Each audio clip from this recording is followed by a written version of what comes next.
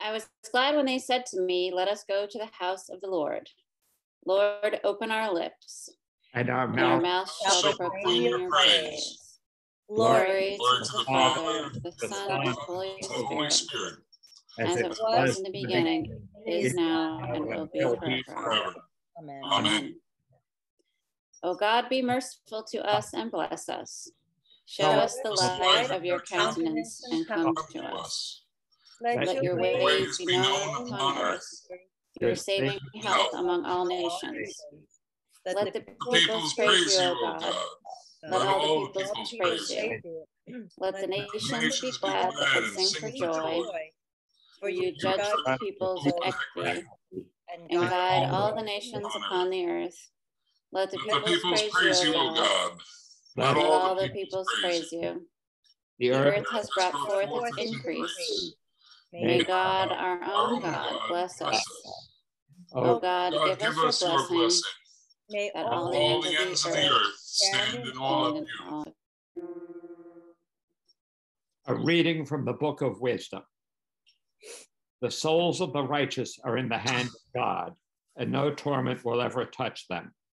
In the eyes of the foolish, they seem to have died, and their departure was thought to be a disaster, and their going from us to be their destruction, but they are at peace. For though in the sight of others they were punished, their hope is full of immortality. Having been disciplined a little, they will receive great good, because God tested them and found them worthy of himself. Like gold in the furnace, he tried them, and like a sacrificial burnt offering, he accepted them. In the time of their visitation, they will shine forth and will run like sparks through the stubble. They will govern nations and rule over peoples, and the Lord will reign over them forever. Those who trust in him will understand truth, and the faithful will abide with him in love, because grace and mercy are upon his holy ones, and he watches over his elect. The word of the Lord. Thanks be to God. Let us read responsively Psalm 130. Out of the depths have I called to you, O Lord. Lord, hear my voice. Let your ears consider well the voice of my supplication. If you, Lord, were to note what is done amiss, O Lord, who could stand? For there is forgiveness with you, therefore you shall be feared. I wait for you, Lord. My soul awaits for you. In your word is my hope. My soul waits for the Lord, more than centuries for the morning, more than centuries for the morning. O Israel, wait for the Lord, for with the Lord there is mercy. There is plenteous redemption with the Lord. He shall redeem Israel from all their sins. Glory to the Father, to the Son, and to the Holy Spirit, as it was in the beginning, is now, and will be forever. Amen. A reading from St. Paul's first letter to the Christians in Thessalonica. We do not want you to be uninformed, brothers and sisters, about those who have died, so that you may not grieve as others do who have no hope. For since we believe that Jesus died and rose again, even so, through Jesus, God will bring with him those who have died. For this we declare to you by the word of the Lord, that we who are alive, who are left until the coming of the Lord, will by no means precede those who have died.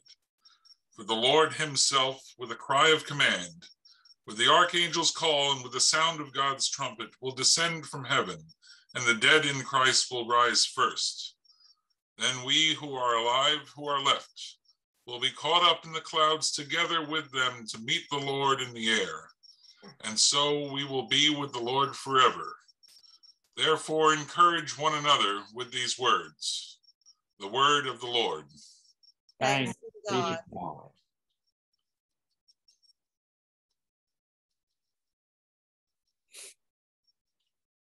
Today's teaching, prepared by Alan, is for all the faithful departed. In the New Testament, the word saints is used to describe the entire membership of the Christian community. And in the College for All Saints Day, the word elect is used in a similar sense, From very early times, however, the word saint came to be applied primarily to persons of heroic sanctity whose deeds were recalled with gratitude by later generations, kind of like St. Stephen, the first martyr. Beginning in the 10th century, it became customary to set aside another day as a sort of extension of All Saints, on which the church remembered the vast body of faithful who, though no less members of the company of the redeemed, are unknown in the wider fellowship of the church. It was also a day for particular remembrance of family members and friends. In the Celtic culture, this is seen as one of the times and locations where the veil between the world and the next grows very thin. From this understanding has arisen the festivities of Halloween and the 3 days observances of All Hallows Eve, October 31st, All Saints Day, November 1st, and All Souls Day, November 2nd, today.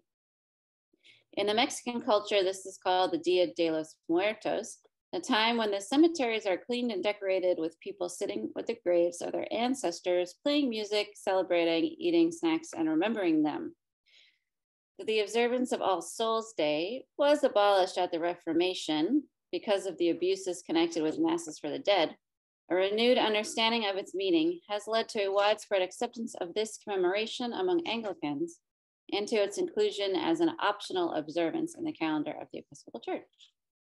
So today is All Souls Day. Lord, have mercy. Christ have mercy. Lord, have mercy. Our Father, who art in heaven, hallowed be thy name. Thy kingdom come, thy will be done, on earth as it is in heaven. Give us this day our daily bread, and forgive us our trespasses, as we forgive those who trespass against us. And lead us not into temptation, but deliver us from evil. For thine is the kingdom and the power and the glory, forever and ever. Amen. Lord, hear our prayer. And let our cry come to you. Let us pray. O God, the maker and redeemer of all believers, grant to the faithful departed the unsearchable benefits of the passion of your Son, that on the day of his appearing, they may be manifested as your children. Through Jesus Christ our Lord, who lives and reigns with you in the Holy Spirit, one God, now and forever. Amen. Siblings, God commands us through Jesus Christ to love one another. In baptism, we promise to seek and serve Christ in all persons, loving our neighbors as ourselves, to strive for justice and peace, and to respect the dignity of every human being. Let us now honor our vows and let us pray for our nation, for wise and just leaders, and for the needs of others throughout our country and the whole world. We pray for blessings on all peacemakers, leaders who value peace, and on everyone who promotes nonviolent solutions to conflict. We pray for a speedy end to all violence and warfare around the world, especially in Ukraine. God of love, in your mercy, hear our prayer. We pray for the strength of heart and mind to look beyond ourselves and address the needs of our siblings throughout the world, for the rural and urban poor, for the rebuilding of our communities, and for an end to the cycles of violence that threaten our future. God of love, in your mercy, Hear our prayer.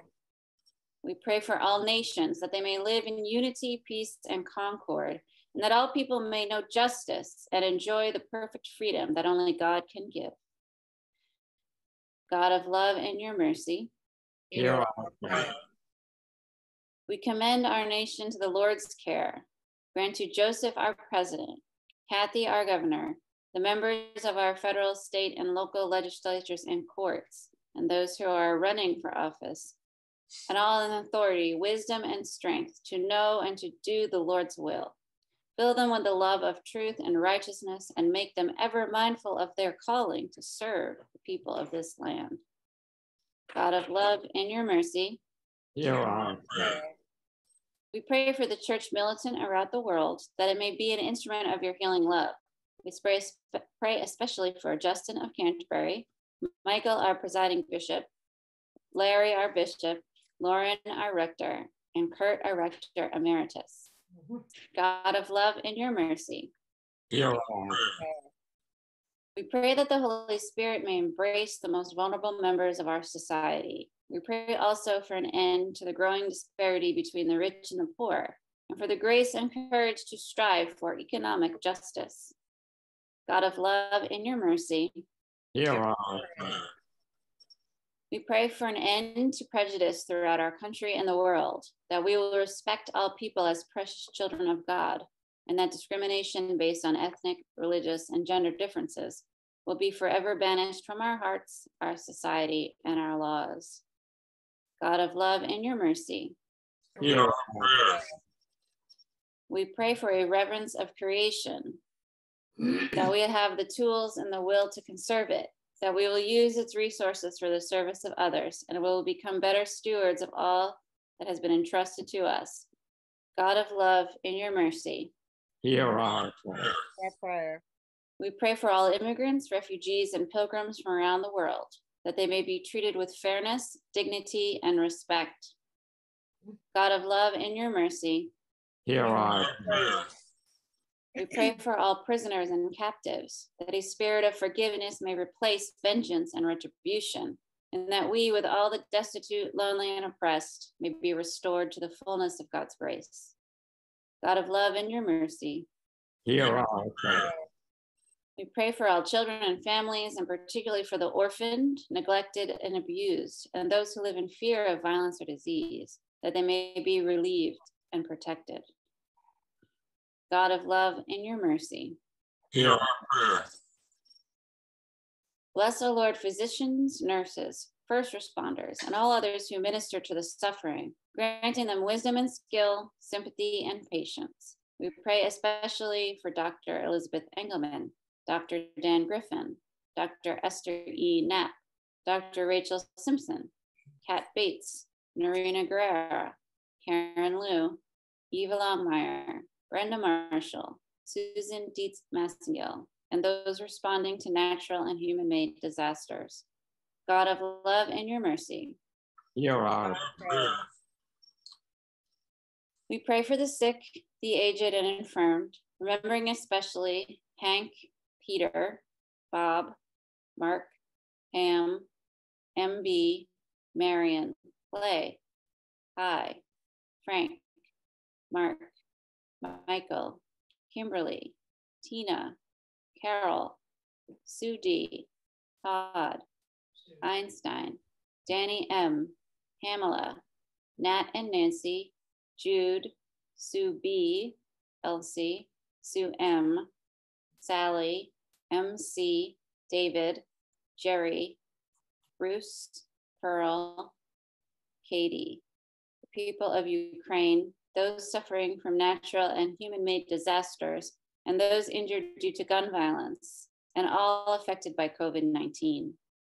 God of love, in your mercy, Hear our Prayer.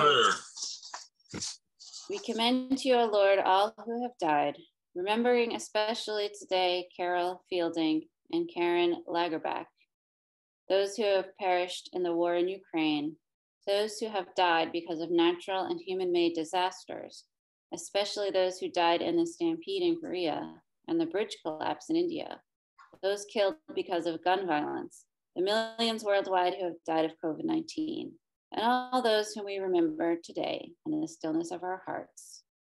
May they rest in peace. God of love, in your mercy, Hear Our prayer.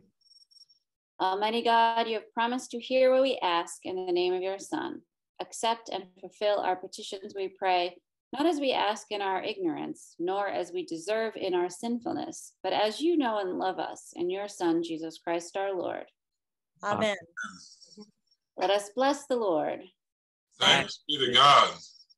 May the light of God illuminate our hearts and our souls. May the flame of Christ kindle love in us. May the fire of the Spirit free us to live this day, tonight, and forever. Amen. Amen.